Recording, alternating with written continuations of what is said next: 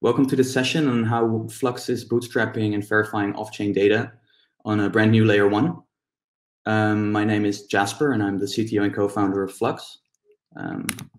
Flux is an open market protocol built on top of Near. We have a JavaScript SDK available where you can interact and create markets, interact with and create markets within 3 lines of code, markets on any asset or event, without the need for any third-party wallet apps or plugins. While building a protocol like Flux, there are a lot of problems that you need to be solving, and I kind of wanted to gloss over some of the problems that we run into, and then scope in on the ones that we think to be very important.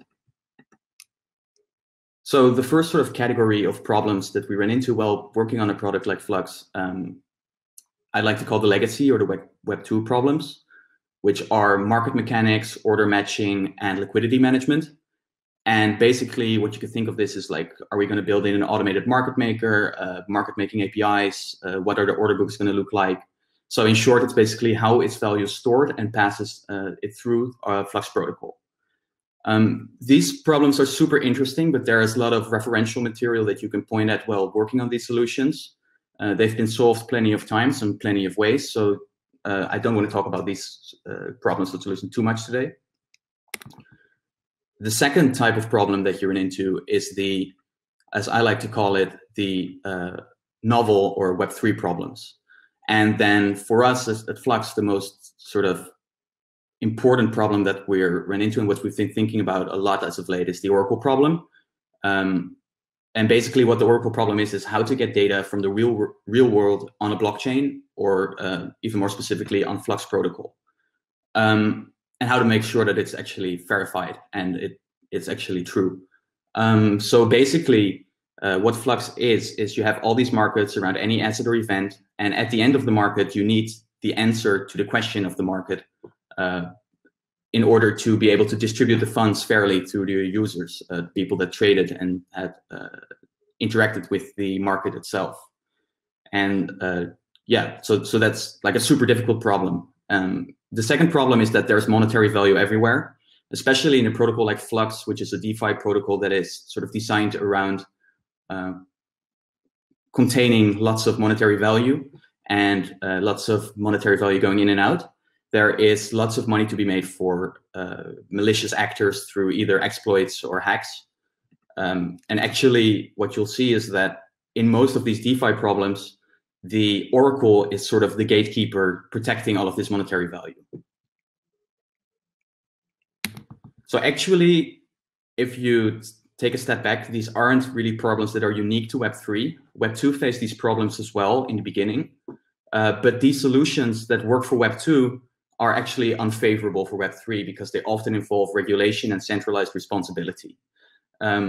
This could be, yeah, like I said, it's unfavorable to sort of the ethos of the Web 3 community, but it's also sometimes sort of impossible in the layer 1 due to pseudonymity, and in the future, anonymity due to private transactions. I'd actually argue that it's also unnecessary if you have the right economic designs in place. Hey, Dimitri and Sasha.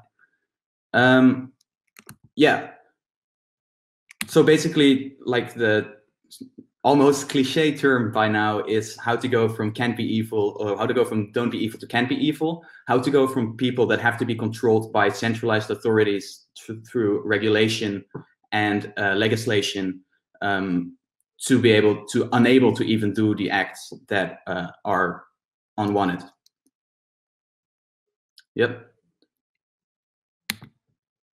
So like I said, you have these decentralized oracles that are protecting all of this monetary value and all of these DeFi protocols. But if you zoom out a little bit, what you'll notice is that more often than not, there's actually a foundation or some sort of centralized party that has some sort of influence on the decentralized oracle that could still be exploited in many ways. And we at Flux are not claiming that we're building the most decentralized oracle like off the bat, but at least we want to be transparent and share our thinking on how we're going to get there over the next few months to a year. This gets us to the next point: is how will Flux progressively decentralize their market resolution while being able to actually get to market and prove out our product, which I think is something that's missing in a lot of the decentralized protocols that we're seeing today. Is a lot of protocols go to market without actually being sort of validated by the market. So before we get into this, like, what does a market look like? What does the lifespan of a market look like? It starts off with the creation, then comes the resolution of the market. So what was the outcome of the market? Then there's an optional dispute during a dispute window. And in the end, there's finality. When the finality is reached, it's irreversible. The outcome that was provided at finality was the final outcome of the market. And the funds can be distributed and claimed by users after market finality. During the market creation, the market creator has to post a validity bond. The validity bond is sort of a stake that the market he creates is actually resolvable by, so there is actually a correct answer to the market with the parameters passed in. If the market resolves to an outcome that is not invalid, so if it resolves to a valid outcome, basically the market creator gets his bond back, and else the bond is slashed and distributed to the resolutors. Then there's a resolution bond. So to the person that provides the initial resolution to a market outcome, this person also has to stake a little bit of money on whether which outcome he thinks is the right outcome, and this way he also has a incentive to tell the truth. Then if in the case that this person didn't tell the truth, or somebody disagrees with his outcome, somebody has the opportunity within a dispute window to post a dispute bond, which is right now double the resolution bond. And if there's no dispute, the market gets finalized and reaches the state of finality. We're going to be focusing on the last 3 points. The creation is not very interesting for this topic. So how we did this in the past, so Flux protocol has a testnet version live, which is super scaled back, basically just to test the market mechanics. We have a valueless, non-transferable currency we call FDAI, or fake DAI. It's denominated in dollars in the front end, and all markets are resolved by the market creator or protocol owner. So there's no economic guarantee anywhere built in that the market resolution is actually the right resolution. There's no fallback options. But it doesn't really matter because there's no economic value being stored either. Phase 0.2 is where we're at today. So we changed it so that anybody can actually resolve a market now by posting a resolution bond, which is now hard-coded to 5 FDAI. Anybody can post a dispute bond to stake on an outcome within the dispute window. So within 30 minutes after the initial resolution is provided, anybody can dispute it by doubling the stake of the resolution bond and get it into the dispute round. So both the dispute and the resolution bond can be crowdfunded, which is an important side note. It doesn't have to be one person to put up the entire bond because that would force it to be sort of sensitive to manipulation through wills, or somebody has to build third-party sort of almost a DPoS type system. So participants earn money of obviously relative to the amount of participation or stake in their dispute round. And actually what we build in for now is that in this version of the protocol, there's only one dispute round. And if the outcome is disputed in this case, then the case goes to a judge, which is hard-coded to be the protocol owner, and the judge has final say on the outcome. So here I have a little model that goes over this. So Alice can create a market right now for free because there's no monetary value yet. Then Bob can stake a little bit of money on a resolution. Anybody can come in and dispute it. If it is disputed, then it goes to a judge who has the final outcome. And if it's not disputed, then it reaches finality. I'm just going to see if there's any questions. Nope.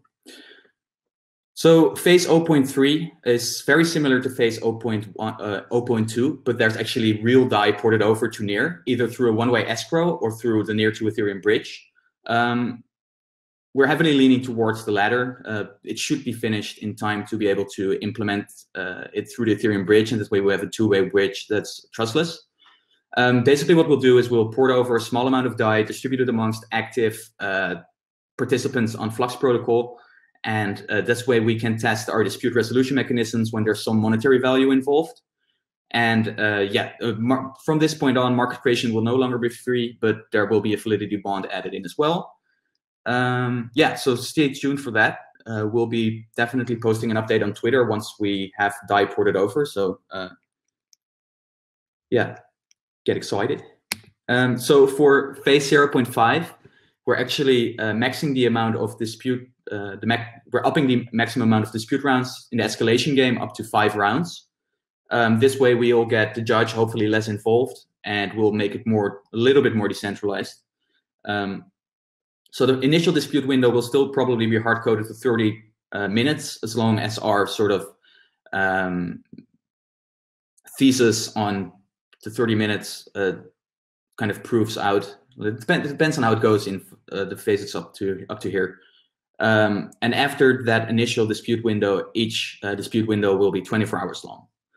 We'll also be starting out we'll scale up sort of the experimentation with automated market resolvers for markets that have categories that have high data availability, so like sports markets, politics, etc. We could either do this through third-party oracles or natively, and the goal here is to speed up the initial resolution, so that if there's a dispute, it can be sort of kicked off faster, and this way we have we basically just want to speed up the entire process from placing or creating the market to market resolution. And then for third-party oracles, you can think of a chain link, or we could build native custom solutions through either through Flux itself or our relayers. So even for these automated market resolvers, they don't have any special powers. They'll still be disputable if they don't provide valid data, etc.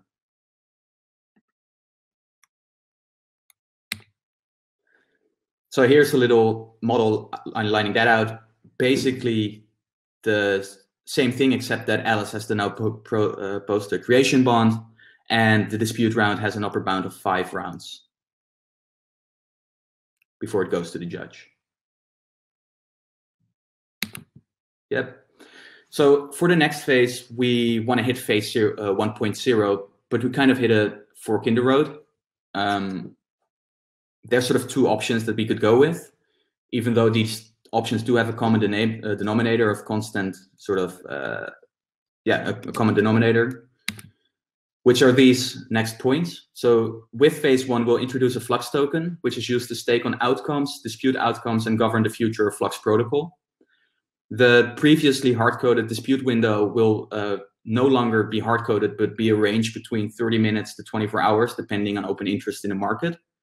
The lower bound here, the 30 minutes, is actually adjustable by the market creator. If you create a market that ends at an obscure time for the people that probably will be participating in the market, and you're afraid that 30 minutes won't be short enough if there is enough liquidity, then you can sort of up the lower bound to whatever you want.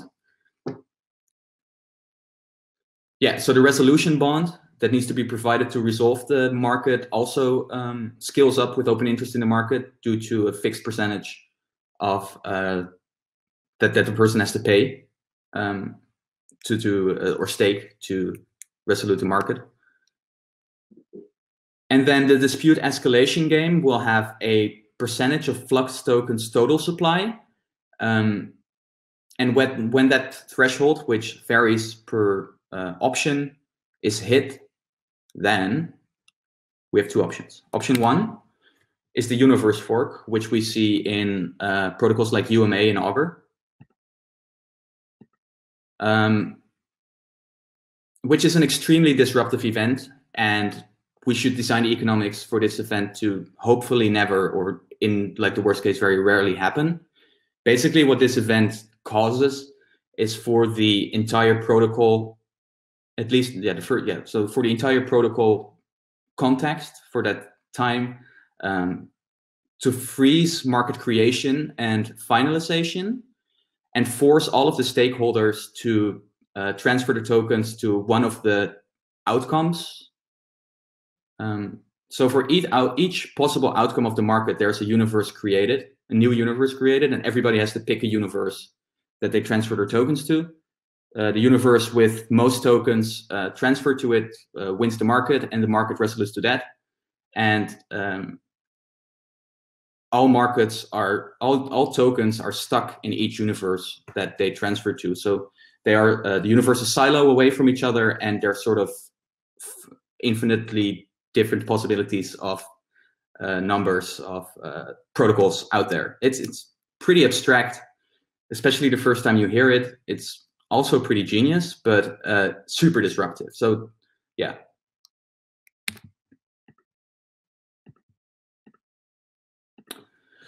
Option 2 would be to create some sort of a court. This is actually more similar to the previous solution that we had, with the judge being the sort of last say in the outcome of a market, except for the fact that anybody can become a judge by staking a high percentage or a high amount of Flux tokens to mint what I like to call a gavel bond.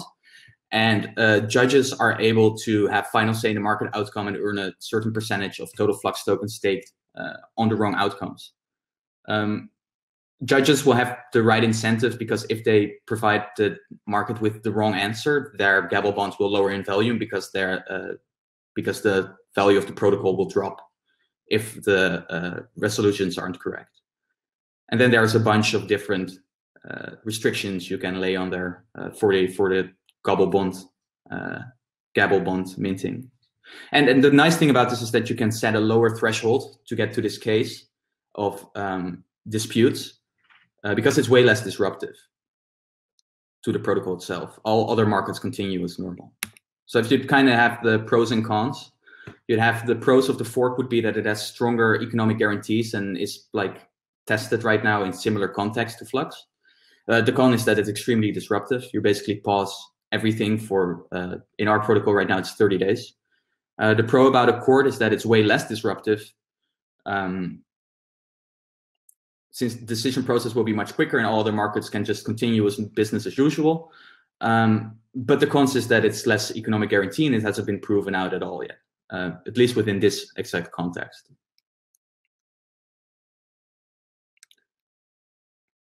So right now we're actually heavily memeing towards the fork.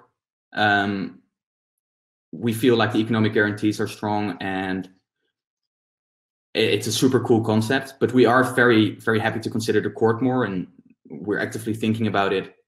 But yeah, leaning towards the fork.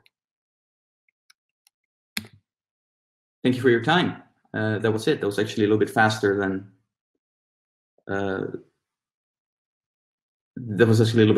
I was thinking beforehand. Cool. So I see a question from Fan Katha. I said heavily memeing, but it kind of is the meme. So I meant heavily leaning, basically, Deborah. Yeah, so Peter gave a pretty concrete answer there. We're focusing on the infrastructure. People building on top can choose to either be regulated or go with an approach where they say like, hey, we're non-custodial front end, and yeah, we don't really have any control over what our users exactly do, which is a popular stance with some of the relayers on decentralized systems. Yeah, if anybody wants to join the panel to ask questions, that's okay with me. If anybody has any questions they want to type, that's okay with me too. We have plenty of time left. So we did an audit on Augur, which I believe came to the conclusion that about 7% of each market entered a dispute phase, but it has a very big but with one T, and that is that Augur had the invalid market bug. So basically, there was a lot of incentive to create invalid or sort of debatable markets in order for them to be resoluted to invalid. So there were a ton of the disputes were surrounding those markets. So it's pretty hard to say. But and it also depends on how sort of tight you bind the economic incentive. If it's like super expensive to dispute a market, then probably disputes are going to be low. But then the chances of an invalid outcome slipping through is also higher. So you have to kind of trade off usability for security here. And this is what we're doing right now, right? I mean, none of these things I said are set in stone. They're all up for change. Do you mean if we could be used by UMA, or if we are like similar to UMA? Is that your question, Antoine? I actually talked to Hart from UMA about this, and we think that we're pretty different, since they don't require full collateralization, and we are more similar to I'd say prediction market, in that there's always both parties always have to be fully collateralized. So I'm going to go with no, but this type of system is actually something that UMA is also actively thinking about, or UMA is also actively thinking about for their disputes. Mike, regarding fun use cases, we really want, so what I'm most excited about actually is I want to have a Twitter bot that just allows me to create skin in the game markets on anybody that has a big mouth about wanting to place a bet on something. So yeah, that's like I see it more and more, people that like want to have some skin in the game on Twitter arguments. Antoine? Yes, so yeah, we are a protocol that is built on top of Near protocol. Yep.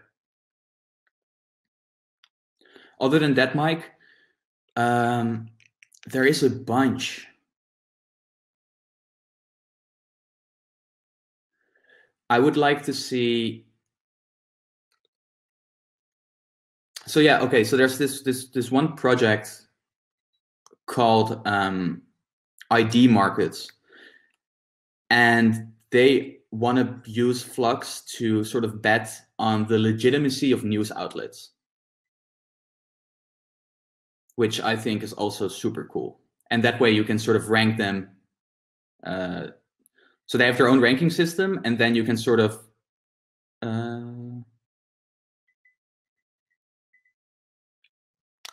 yeah, so Erasure Bay is actually very, very different, I'd say. Where Erasure Bay, there's one person asking one question, and then anybody can sort of answer it. And if the creator then sort of agrees that the question is answered, or if like the court agrees that the question is answered, then funds are released from escrow. I'd say that this is more similar. It's sort of like if you would have Erasure Bay and place a decentralized exchange around it, basically, where anybody can trade on the outcome without actually having to reveal the outcome until an event has happened. Also, Erasure Bay questions can remain unanswered, where on Flux, every question needs to have an answer. Does that make sense? I'm not up to the latest of Erasure Bay, to be honest. I know it's sort of like the big picture. Yeah, so we categorized two different ways of answering a question. A question could be answered in, I can get super nerdy, or I can simplify it a little bit. Okay, no, I'm going to simplify it. It could be either automated, or it could be manual. So there's two types of markets. There would be a market on whether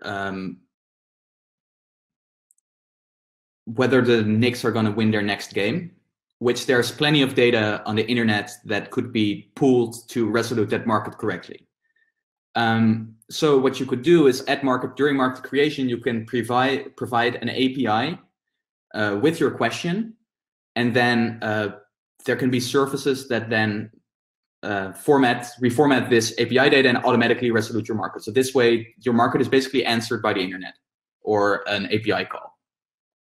Another way that it could be done is manually, where you have an actual person reading the question after it happened, going online, Googling it, or like doing some research if it's a more obscure question that doesn't necessarily have an API attached to it, or like a bunch of private data or private APIs, this person can then access that data and manually enter the outcome of the market and stake on it. So those are the two ways the question can get answered. And then the whole dispute resolution process that we just went over is sort of more of a way to verify that this data was in fact correct than providing the actual initial data. So subjective markets would probably resolute to subjective markets would probably resolute to invalid. If it also markets that aren't verifiable by a large majority might also resolute to invalid if they're interesting enough or if there's enough money at stake, I'd say. Yeah, so it's either automated through APIs or it's wisdom of the crowds. That's sort of those are the two ways of resoluting a market.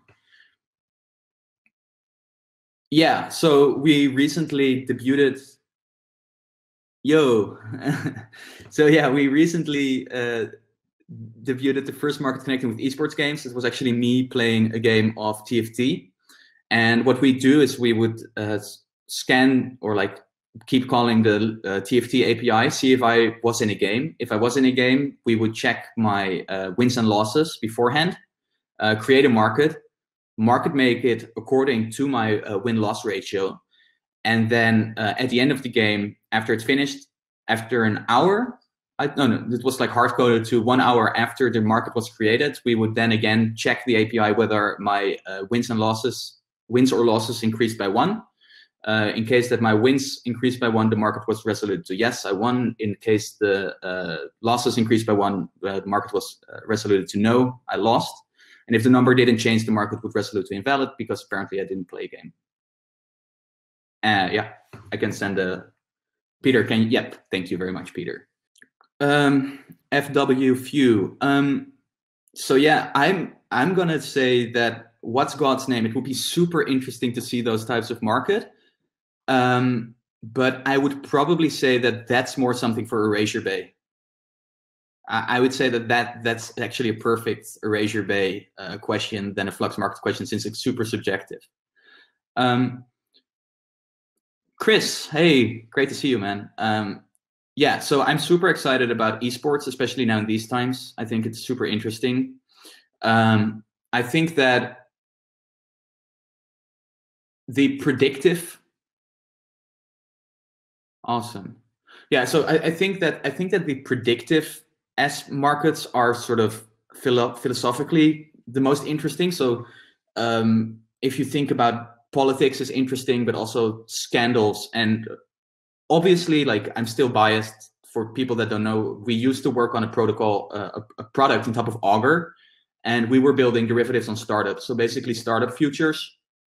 And something like that I'd also really, really like to see. So basically betting on startup valuations, whether they go out of business. Yeah, those are super interesting. So esports, startups, viral markets. So if you look at the Corona markets that we've had so far, even with fake money, they were actually super accurate in predicting. We predicted a bunch of things. Peter, can you find the WeWork? Will WeWork be used to store oil by the end of 2020? So Peter, could you maybe find the sort of tweets that you sent to Paul G from our Corona cases, our Corona markets, because those were actually pretty impressive, even for the stage that we're in right now. Those predictions were super accurate, so that's exciting. So I would categorize those under viral. So viral news cycles, esports, and then startups. It's probably sort of my top 3 most interesting markets, but I'm very open to suggestions. Cross-market liquidity. So you mean how liquidity is shared between markets? Is that what you're asking? Or how liquidity will differ between markets? Due to collateralization, that's a hard word. Due to collateralization, issues, like these markets have to be fully collateralized. If I place a bet for $50 at 50% odds, the other person also has to place a bet of $50 at 50% odds as well. Otherwise, there is no market. Yeah, so we could use Compound, but we would use Compound in a different way, where we would be a liquidity provider for Compound, where all of the assets stored on Flux are temporarily lended out and collect interest. You can't really share liquidity across markets. Yeah, you can't really share liquidity across markets because of the collateralization. We are looking into implementing an automated market maker, which Dimitri Bernson, who should also be here, or at least he was, is helping us with. He's basically an expert by now.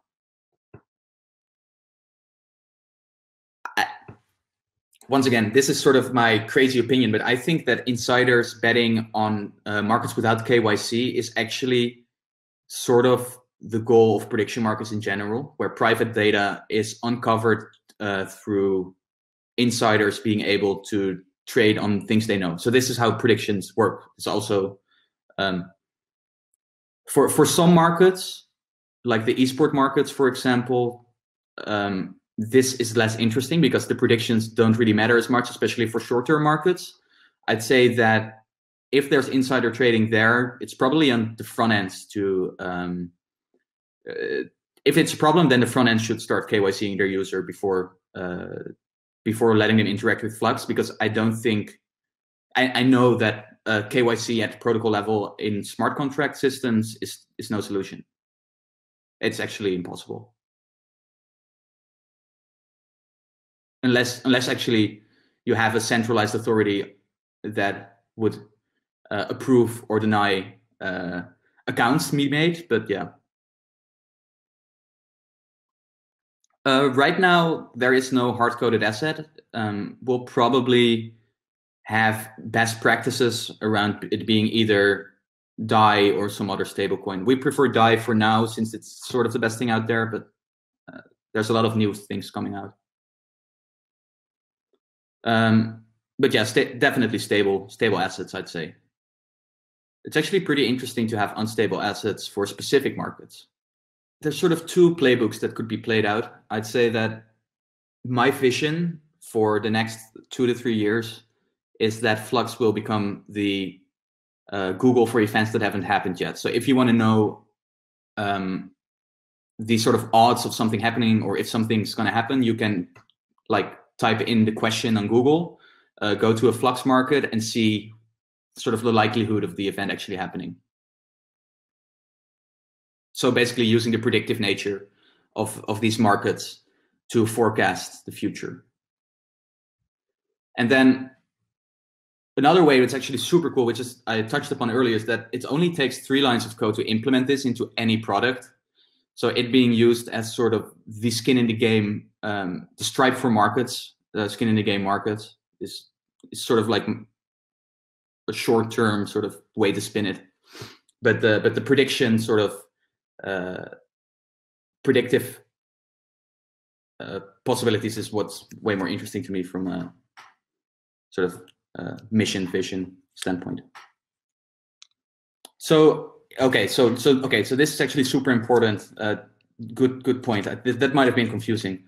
You cannot bet Bitcoin against DAI. If you create a market, you have to select an asset that the market will trade in, which is also the reason why we probably want to be pretty strict on which asset you can actually use, because you don't want your liquidity to be split up amongst all types of different markets without there being like a super good liquidity aggregator, like a 1-inch on Near, for example, that you can quickly divide your assets or change your assets in. Yeah, I do. Yeah, I would love to have somebody on here. Yeah, Kanan. Yeah, Kanan. I was actually thinking about that as we were speaking about it. You could do that. Mm-hmm. But then you get into liquidation issues, bank run issues, under collateralization issues. Yeah. So so yeah, we will have a token. We don't yet.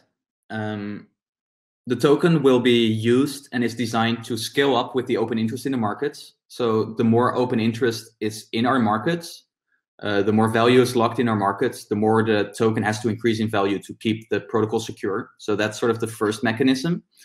The second mechanism that we've been playing around with, but we really have to also start testing out and probably have to have some sort of liquidity lock, have some sort of liquidity lock on there, is to put these stable assets or these stable coins into a compound-like protocol.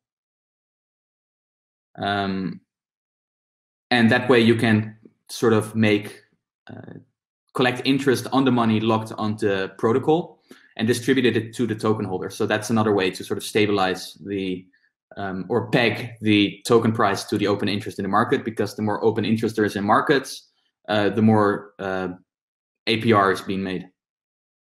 Hi, Jasper. Hey. I'm going to join because I actually have some questions. Cool. Okay. Yeah. So I know you've been building on top of Near. What has that been like for you? So actually, building on top of Near has been really nice. We've been, I think, with Canaan right now, we're probably next to Canaan. We're probably the next, the longest. We've been building on Near for the longest time now, which I think we're almost approaching like 3/4 or something of a year. What we've really enjoyed is sort of the direct feedback loop with the devs that we've had. So if we have feature requests, they're usually implemented really quickly. The dev tools, even as soon as I actually started programming or building smart contracts, were already pretty much up to par with what Ethereum had, if not better. And they've only gotten better and better over time. I like the fact that Rust gives you way more flexibility, which is almost weird to say, but it's way more flexible than what you can do with Solidity. Like the possibilities are way greater. Obviously, we'll have to see what the fees and stuff will be looking like into the future, but so far that has been very promising. Speed is good. Uptime used to be a little bit of a problem, but I've actually I haven't had any issues with that for a while now. The fact that how accounts work is also fantastic. So the way how people can sign in with an account. The only thing I'm worried about for now is how to make sure that your front ends don't have too much power as soon as you sign in. So I guess my next question is then, so I missed the beginning of the talk, so do forgive me, but if you're bootstrapping and validating off-chain data, that means you're taking data off of Near and validating it, is that correct? So, yeah, so I get that title was a little bit, description was a little bit confusing maybe. No, it's about getting data from the real world or the internet world onto Near. Oh, okay. And validating it, making sure that it's correct. And so you guys are a prediction market, and Canaan wants to know what your plans are for the upcoming presidential election, and I'm also curious. Yeah, so I mean, that's going to be very exciting. We really hope that we have a little bit more security around our protocol by then, and the possibility for real monetary value to be added onto it through either DAI or whatever, so that we can fully utilize this presidential election.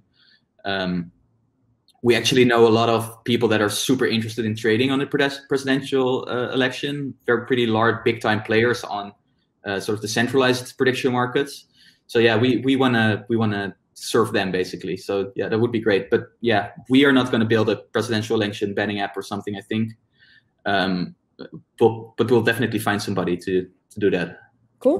All right, those are all my questions. I'm gonna hop off. Thank you for answering. Awesome.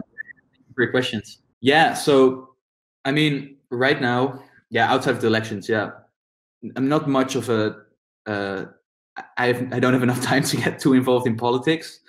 And especially the Dutch elections aren't as interesting, or the German elections aren't as interesting as the American ones. Yeah, so other events we're excited to serve, once again, like the esports stuff, but that's getting old now. I still really like the Corona markets, which isn't really, yeah, it's also an event, but like the prediction data around that is super interesting. Sports events are interesting.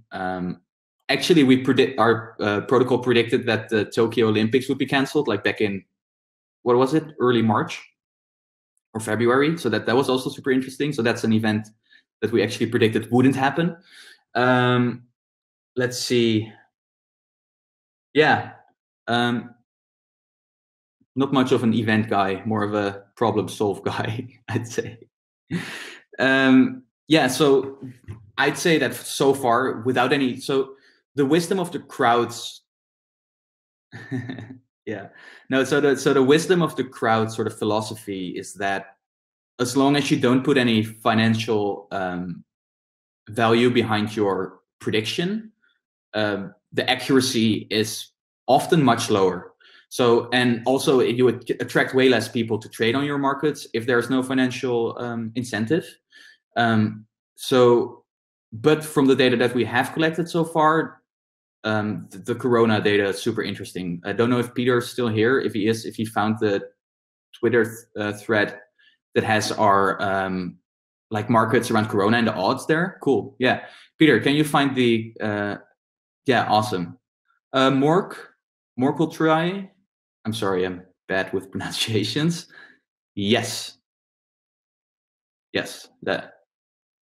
Yeah, you could easily spread bet. Yes, no markets. Yeah, I figured.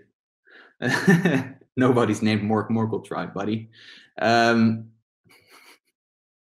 So initial liquidity.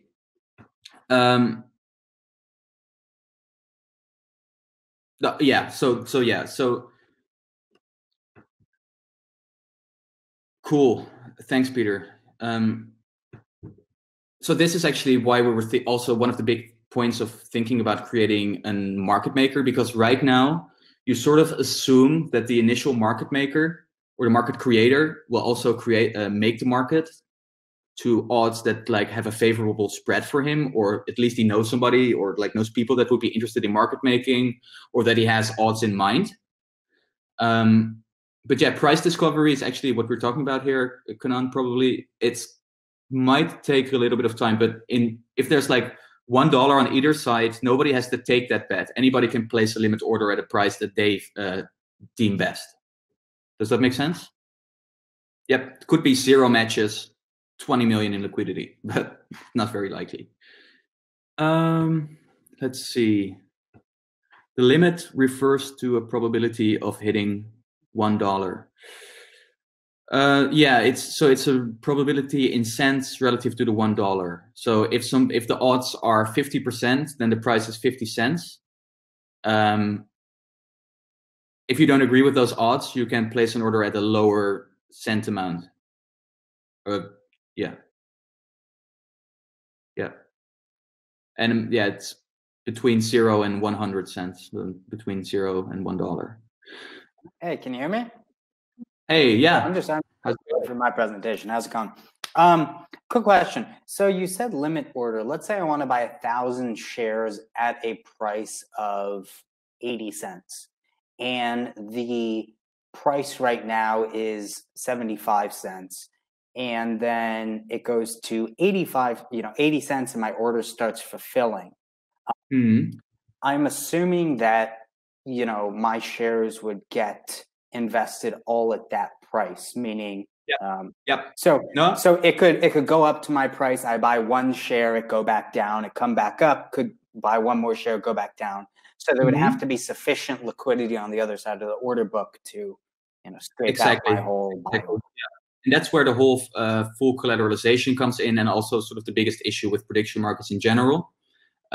So this is actually super interesting. So the way this order book works is super interesting for professional market makers that have a very exact spread that they want to make on the market. So they have a super precise idea of what the odds are of something happening, and they know exactly what spread they want to make. So then it's very interesting to provide liquidity for markets like these.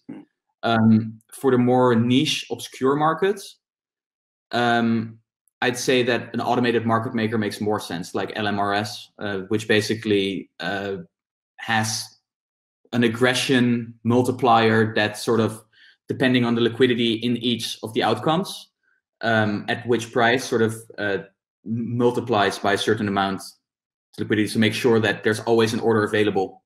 But yeah, that can get really jumpy, and it needs to be done right, and it needs one person to provide upfront liquidity. So it's interesting, but it's more for the niche markets, I'd say. Gotcha. Okay, thank you. I'm gonna be back. Yeah, cool. I'll see you at your talk for sure. Mork, yeah, so basically price discovery happens through, so somebody has to place a limit order, basically, at odds that they think reasonable. And this will sort of, I'm not sure. Can you sort of phrase what part is, what part are you not, don't you understand right now? Then I can sort of zoom in on that. So one thing to note is that the price has to be between 1 cent and 99 cent. And I can actually create, I'm gonna create a market live, and then we can see how the order books behave. Does that make sense? Yeah. So let's create a market. Will I be able to explain our order books? Category is miscellaneous. Info. There's either yes or no, and we'll end it.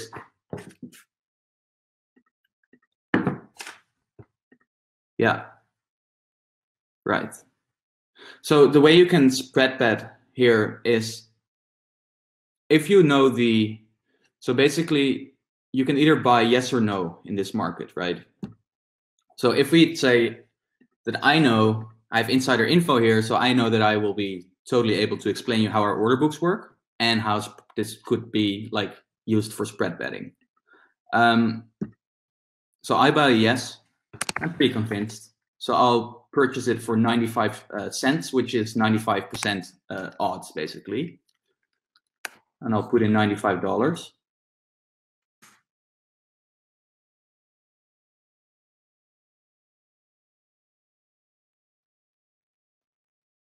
Boom.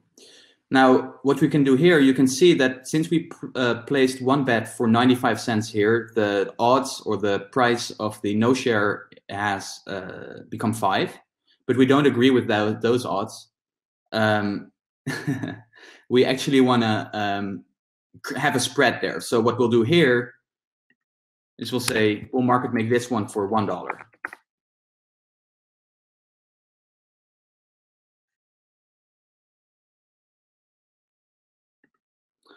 So now the price of this one, the yes share is now set to 99 cents, which means that there's like a 4-cent spread here, in which if somebody buys, there's like a 4-cent spread. So if anybody buys any of these two outcomes, we know that we have some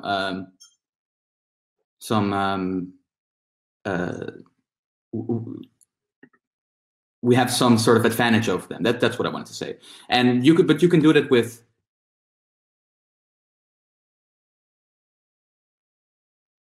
Right.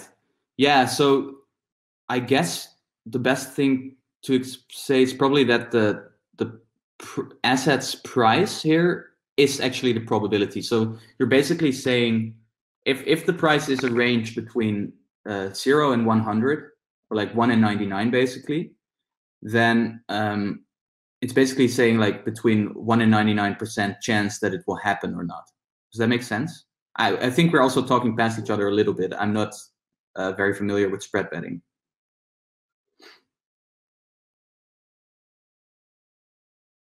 Cool, awesome.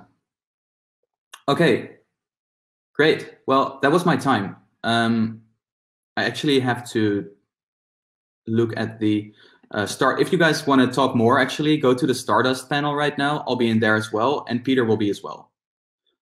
So we can keep discussing this. It will be talking about Flux as well.